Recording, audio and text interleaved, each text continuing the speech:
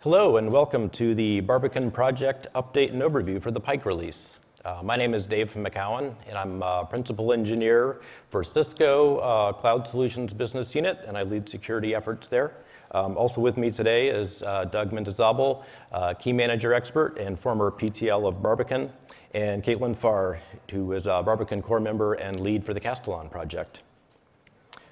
First, what does Barbican do? So Barbican is the official key and secret manager for OpenStack. Secrets in this context includes encryption keys, passwords, TLS certificates that you might need for OpenStack services or virtual machines running on OpenStack. And Barbican provides a way to securely manage and access these secrets. It provides a REST API that allows you to create secrets, store secrets, or manage the lifecycle of these secrets. A little background and history for Barbican. Barbican was founded in the Havana release of OpenStack. Over the last cycle, we've had 36 individual contributors from across 17 companies, so we have great energy and diversity across the development front. Looking at the last OpenStack user survey, we find adoption is still low. Though 27% of users say that they're interested in Barbican and checking it out, 11% so far have brought it to deployment. That's 8% testing Barbican and 3% actually deploying it in production. So the Pike release, we're excited that we have a lot of good features. Most of them fall under the bucket of either improved usability, improved security, or improved interoperability. And over the next few slides, I'll go into details about what's coming in Pike and what could come after Pike. So first of all, let's look at secret store plugins. So when Barbican has a secret to store, it doesn't keep it itself. It provides an option of plugins that go behind Barbican to securely store these secrets. In the current Okata release of Barbican, there's 4 choices. 2 of these are database adapters. So the secret is encrypted and then stored into your OpenStack database. Option 1 we call Simple Crypto. This is great for running on your laptop or running in DevStack, running in the gate. And Simple Crypto is nice because it's simple, easy to start, but the master key or the key encryption key lives in the Barbican config file in key text. So that's a little bit dull for production use. So the other option for a database adapter is our PKCS11 plugin. In this case, we connect with an HSM, and then the master key is actually stored in the HSM. And that's where the encryptions are done of the secrets before it is stored in the database. Another option we have is our KMIP plugin. This allows Barbican to talk to an HSM and actually encrypt and store the secrets there. And Barbican just keeps the metadata of the secrets in the OpenStack database. And then the 4th option is the Red Hat DogTag plugin. So DogTag is part of Free IPA, the identity policy authentication plugin, or audit plugin, and it can be a backend to Barbican to securely store secrets for you. Looking forward in Pike, we have under development a new plugin to use the HashiCorp Vault plugin. This is something that's come up before at summits that people are using Vault or heard about Vault, excited about HashiCorp's Vault. So we're looking forward to a new plugin to allow Barbican secrets to be stored there.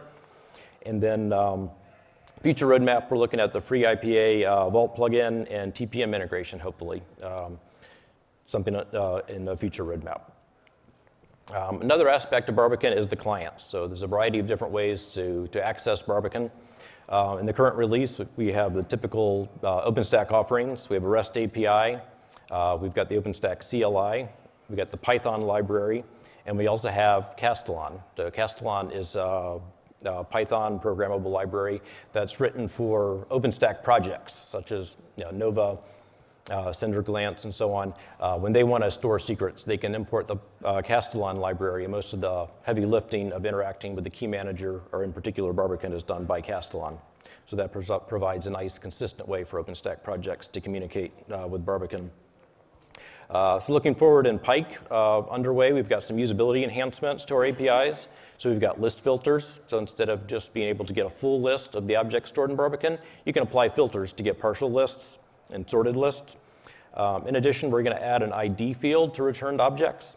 When Barbican was founded, instead of having a UUID only as the ID field, we had a complete ref, which included the DNS name, port, the full URL to Barbican, plus the UUID all in one string. And as But more and more, OpenStack has more of a standard to just use the UUID. So this is just going to add an additional field. This will be great for Tempest and other programs that access Barbican to have just a more consistent way to access Barbican objects. So historically, back in the Juno timeframe, we looked at expanding the scope of Barbican to include certificate lifecycle, to request certificates from a certificate authority, to renew certificate from a certificate authority. And we found that sort of bloated Barbican a little too much. It strayed from the scope. And then changes in the way CAs are issuing certificates, common CAs like Let's Encrypt that offer a REST API. We just found that it wasn't a good fit for Barbican. We announced last cycle we were going to deprecate that part of the API, and we're doing that this cycle. And finally in Pike, something exciting, the Castellan library that I talked about, which was developed by the Barbican team, has been adopted by Oslo, and becomes that much more official OpenStack. If you want to talk to a key manager, you would import the Oslo library, Castellan. Looking forward in the roadmap, something missing from Barbican is there is no Horizon dashboard for Barbican yet, and that's something that is a future roadmap item for us. So documentation is something else we've done doing some work for the Pike release. We currently have a quick start, developers, an install guide, an API guide, and for Pike we're looking at writing a new chapter to the OpenStack security guide, and that'll cover key management in general, covering Barbican and other possible options and considerations when adding key management to your cloud deployment. And in general, for documentation, each release, there's a little bit of care and feeding that goes on to keep it up to date and improved for documentation. So another piece of Barbican that's improved over time, and we have some development items for Pike release, is cross-project integration. So in the current release, foremost we have Keystone integration. Keystone provides the authentication and authorization for Barbican, and that will continue. So the current tally of OpenStack services that integrate with Barbican to store their secrets includes Cinder working together with Nova. You can have encrypted volumes. Nova can also, you can encrypt your ephemeral storage. And then Glance working with Nova, you can sign and verify your VM images before you boot. In addition, Sahara and Magnum also can store encryption keys and authorization keys. And Neutron LBAS, load balancer in Octavia, also stores TLS certificates that you can use for TLS load balancing. So that's great. And starting at the PTG for Pike, we had some discussions with some other teams, including Swift and Tacker. They're planning this release to integrate with Barbican to store their secrets through the Castellan library. And Oslo, as I mentioned, has adopted Castellan for a key management interface as part of Pike. And also in general, we're improving our gate jobs. So we're doing scenario testing where with every patch of Barbican, we're doing scenario verification tests that the interaction with Cinder and Nova and Glance and so on continue to work. So that'll help with the stability and testing of Barbican going forward. Another area of improvement for Pike is around access policy. So Barbican, when a user requests, hey, give me your secret, please, or create the secret for me, it needs to check a policy to decide whether this user is authorized to perform that action. And Barbican offers a variety of ways to implement this access policy. First and foremost, we have role-based or RBAC access policy, and we have a pretty robust offering in this, where we have a creator, an admin, an audit, and a viewer role that can be used. You can use on a per project basis who has access to the project secrets. If you want to go more granular than that, we also have an ACL, access control list, that on a per user basis you can assign access to various secrets. And if either of those don't work out, we also offer there's a policy.json file that can be modified by an operator when they start up Barbican, and you can customize this arrangement. So for Pike, we're looking at improving the usability around ACLs. Some projects, particularly the Octavia group, has said that using the ACLs has been a little bit cumbersome, so we're working with them to design some usability enhancements for our ACL lists. Future roadmap in this area, we leverage Keystone for authentication and authorization, so we really need to follow their lead. But we've had some good conversations about a desire to have scope tokens or to have maybe single-use tokens to somehow to additionally secure and improve the access policy. But we really need to follow Keystone's lead because the tokens are controlled by them. So the project navigator on the OpenStack website is sort of a way of keeping score, if you will, of maturity of a project. So we're currently, over the Okada release and the beginning of Pike release, we've had a lot of improvement in this area. We've improved our maturity index up to 4 out of 7 stars, and we have also achieved the VMT manage tag on the project navigator dashboard. And we're looking at adding an additional maturity point during the Pike release by adding offline upgrade and a gate test with each patch of Barbican to make sure that you can upgrade from Okada to Pike and to keep that up. So the maturity is improving and it's showing up on the dashboard. So overall, the release themes for Barbican for Pike is we're focusing on interoperability, security, and user experience, and less so some of the other areas. And for Queens, we don't really see that changing. Just the nature of the Barbican project will continue the focus on those areas. So a little bit of advertisement. We need your help. The Barbican team's is a dedicated team, but we're a pretty small team. I think we've done a good job managing our backlog. We keep up to date with reviews, so it's a great project to get involved in if this is your area of interest or expertise.